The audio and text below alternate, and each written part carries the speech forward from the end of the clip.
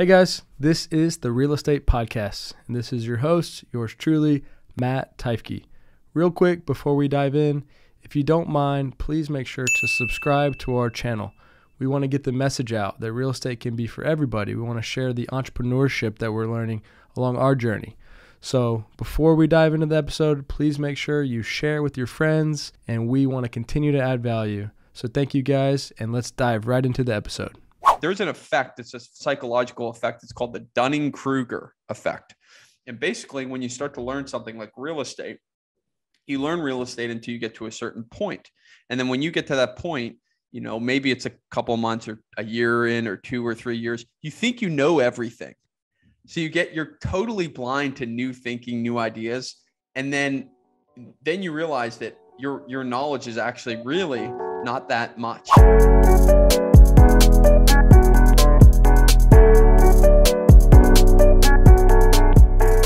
Let's get it, my man. All right, guys. Clay Hepler here, Matt Teifke. This is the Real Estate Podcast.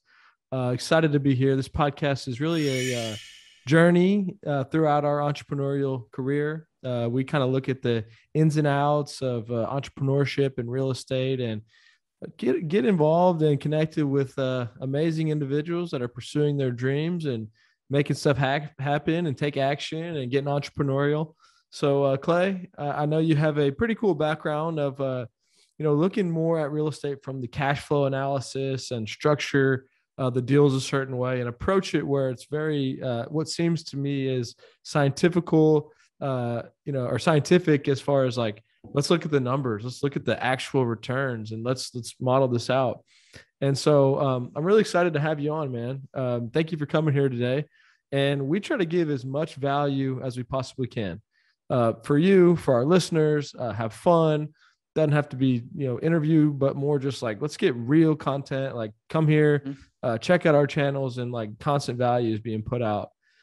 So just to jump into it, man, like I know you got a cool background, but like what's cool and exciting and inspires you about real estate? And what's your overall view of how you look at it? Yeah. So what is so exciting about real estate is you can be stupid, like I am, right? And you can make it. You can make it. I mean, like, here's the thing. I was looking at businesses. My background is luxury chocolate. So I helped grow my family's business to, 42 to 42 states in 18 months. This is a commodity-based business. So what happens is you have to order all this chocolate, this butter, this sugar, different ingredients, cranberries, fruits, and you got to all store them in a warehouse. And then if you don't sell them in the right time or it's summer, it gets too hot, you can't sell it. Real estate is you go out and you buy a building and someone lives in the building. You don't have to worry about, the time of year. People are going to want to live there. And it's all numbers based. And I'm looking at other, purchasing other businesses right now. And it's like, there's nothing as basic and boring as real estate, and anyone can do it and anyone can be successful.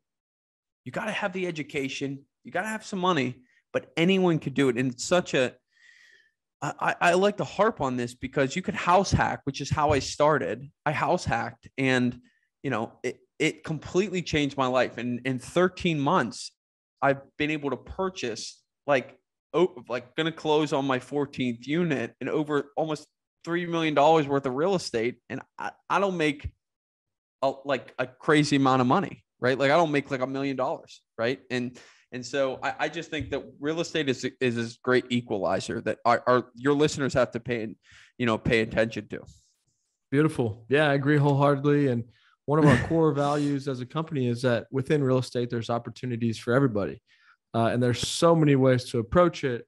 And I resonate with what you're saying. And it's a simple thing of it is very easy to understand. It just takes a long time. And that's where I feel like most people fail is they give up too early.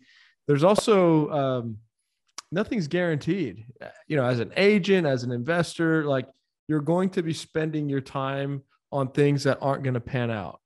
But if you have enough lines in the water, things will start to pan out. You'll start getting the snowball effect where they just get better and better. You can get better loans. Everything always gets better in real estate if you're committed and serious. And with time, you get all kinds of values, which I'm confident that you understand. But just to give that value to the listeners, like that's the biggest thing. What I see people fail at is they don't understand that there is risk, and you got to figure out how to be smart to figure out where to put your time. And then being long-term minded with your approach. But the risk isn't, in my opinion, as big on the ownership side or the assets if you know what you're doing. Like you said, that you get the education, you understand what you're buying, you get good debt. The risk that I'm talking about is more like you're going to waste your time on things that aren't going to make you money, but you've got to be diligent and have a process to figure out when those things do work, how do you capitalize on that opportunity? Right. And one of the best things about real estate is actually you sort of have this moat that you can create around you. And when I say that, I mean, in almost no other business that I know of, you can have a property manager, you can have a realtor, you can have a lender, you can have contractors, you can build a team of people that are within a phone call or a text that will support you. And it's such a relational based business. I mean, you can have a realtor that's been doing it like yourself. You know, you invest, you flip, you buy multifamilies, you burr, and you're a realtor, you have a brokerage. If someone were to go and work with you, you would basically like help them achieve what they want to achieve so much faster. And you get such a small little piece of the pie, right? Like you just get a commission for helping them build their dream. And that's why I love real estate too. The barrier of entry is pretty low if you build a good enough team. So in order to be successful in investing in real estate, you really have to kind of get out of your own head and say, how can I build a team that's going to really support me along the way? Whereas if you're in kind of a startup environment, the team that you have to build, you have to pay them, right? You have to pay them as a W-2 employees, whereas you don't have to pay a real estate agent until you close. Yeah. And so I think that from there, it's not super capital intensive. It's just really relationally intensive. And if you have the right team and the right crew, you can really kick butt. I agree, man. I love it. And let's dive into your story a little bit because you grew up around chocolate. You're in that business. Jumping into real estate, what was that helped you? Did you come in with some confidence? How did you bridge that gap of like, getting to the point where you are now, where you feel confident, talking about it and promoting it? And because it's not always easy. Like, I don't know how many years you're in, but the first 2 years, 3 years are tough. I'm literally 13 years in, so I'm super confident because I've put in the work. But I'm trying to help people get over that hump that they're just stuck in analysis or they're stuck in feeling like they don't have the answers. But it seems like you had a confidence to just jump in quickly to get quicker to this point, which there's something there that could help somebody out. Does that make sense? It makes total sense. And in the way that I approached it, I knew that I needed to go and work with people who have done it before.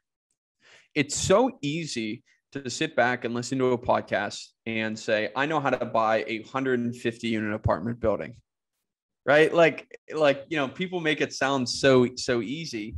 And the best way that I've found to get into real estate, and I've only been buying for like 14 months, 15 months at this point. So I'm really new in real estate. And but I've done it because I joined a firm, a local firm here, and I did some of their acquisitions work. I did their negotiation. I started to underwrite. I got a lot of reps and to see what's a good deal, what's a bad deal. And because I was able to learn with the support of someone else, a firm here, I was able to basically turbocharge my ability to get from not knowing how to evaluate, not knowing how to look at a deal, to buying a deal, failing a lot, but having sort of I had adequate cash reserves.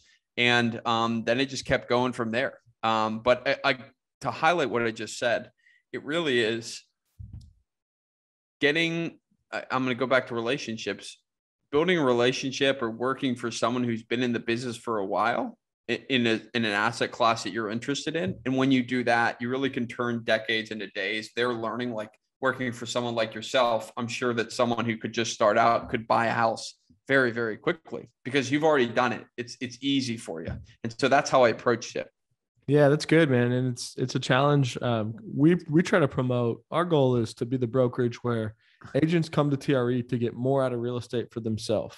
And so back to what you're saying, you're right. Like if you were a brand new agent, you could come here. We'll get you owning real estate quickly.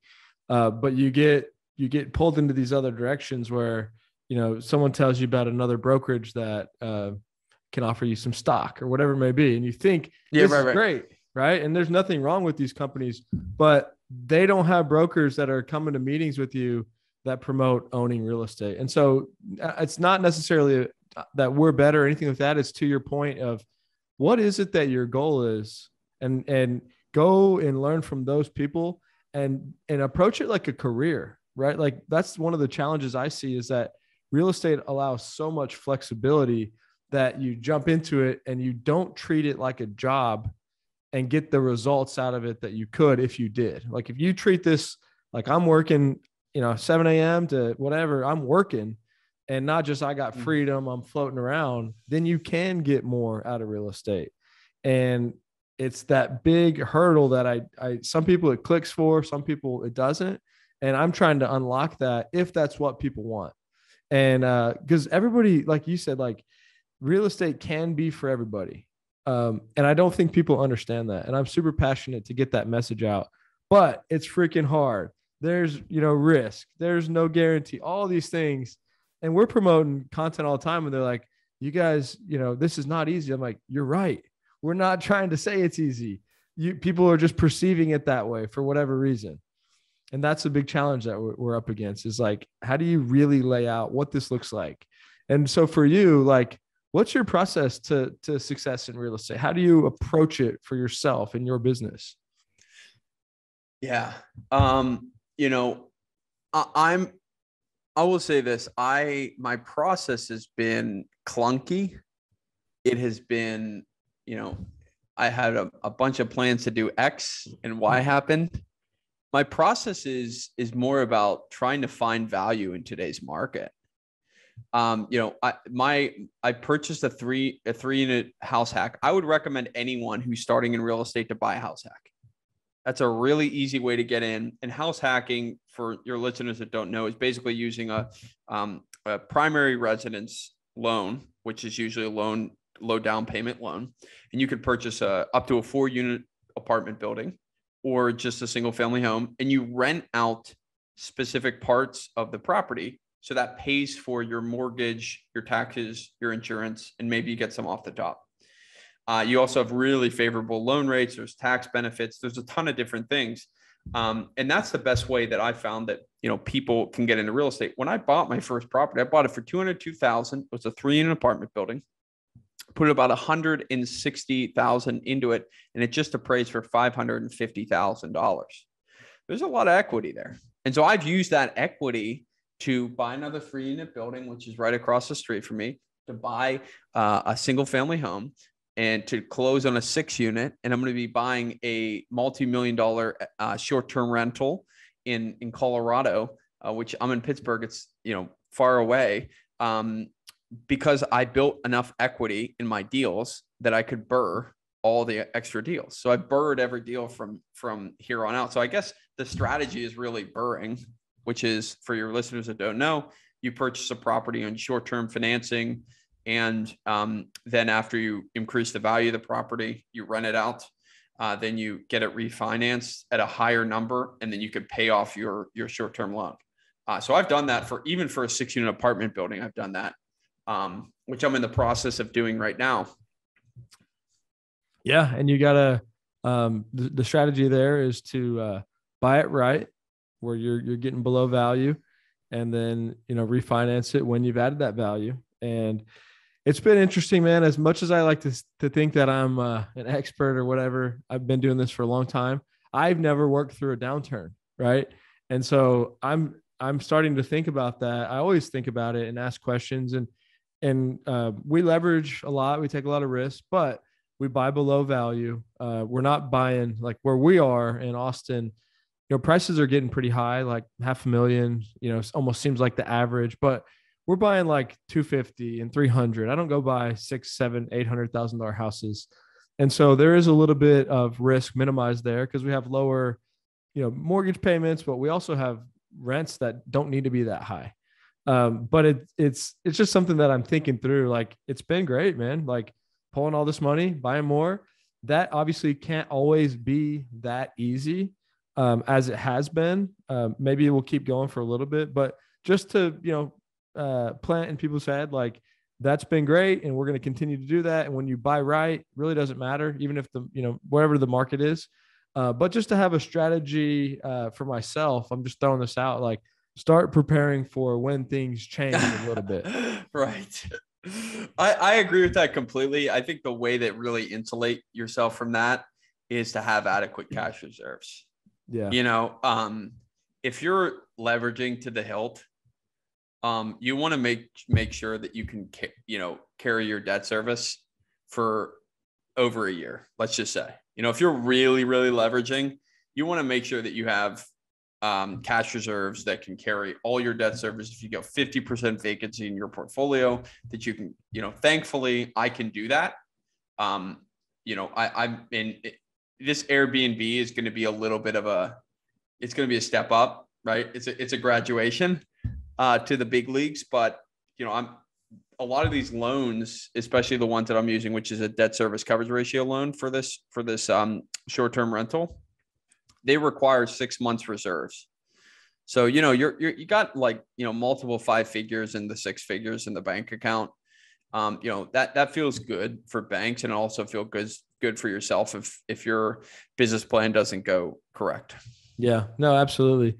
What's some of your biggest challenges that you're up against, or things that maybe our listeners or we can help with, people can plug in and, just provide value? Yeah, I mean, the biggest challenge I think for me is actually, money. Getting more capital to purchase real estate. Debt, and I'm particularly looking for debt from private investors to continue to burr in my area. My purchase prices are actually much even lower than yours. Pittsburgh, it's like 150, 200, but I look a little bit higher because I look at multi-units to burr because I don't love single family homes. But yeah, I mean, if you're asking, I'm looking for debt. Yeah, great, man. That's another thing to point out is it's one of the things that you hear a lot is, find the deal, the money's easy, but it's actually not. You got to have people that you trust and know you, but also there's a reason you're looking for debt and not equity. Cause you'll make more, but also you can provide a good value for people. But yeah, you could take your deal to anybody and they'll buy it, but what are you getting? Right. So which is why I'm assuming you're going the debt route, which can be a win-win. But it's kind of a myth, is like, find the deal, find the money. It's not really as simple as that sounds. I wish. Yeah. I wish it was like that. You know what I mean? But you know what I mean? Like, hey, you got a deal. Great. Like, I'll buy it. Like, Clay, you'll get a commission. It's like, no, that's not what I'm looking for. Right. Exactly. No, I'm totally there. Cool, man. Well, yeah, we try to keep these kind of short, just to provide as much value. Like, is there any thing you want to touch on? And then also ways that we or our listeners can reach out or provide value for you and your goals, other than, the debt side of things? Yeah. One of the parting thoughts that I would impart on your listeners is, guys, when you listen to these podcasts, and I've listened to about a million of them, right? A lot of times we listen to the podcast and we don't stop and think, I can make a difference. I can make a difference. I remember my life before I, bought my first building. That wasn't 2 years ago. My life has changed dramatically. And I remember for years, I was much younger, right? Like, I probably couldn't even got finance because I didn't even have a job, but I was listening to podcasts. I was talking with people, and there was this time before you buy your deal, And then after you buy your deal, the confidence that you get from buying your first deal and then starting to scale that up, it's really a beautiful thing. And I think that, you should just take action, start pursuing your dreams, start going after it, and stop trading your time for money. That's what I always talk to everyone, all the people that reach out to me about, my wealth consulting services or real estate. It's just, stop trading your time for money, buy assets that can produce income so you can live the life of your dreams. That's what we're here for. We're not here to clock in or clock out. We're here to build the life of our dreams. So start today. Stop listening to us right now and start working. Now. Love it, man. It's beautiful. Yeah, it's really cool to hear that.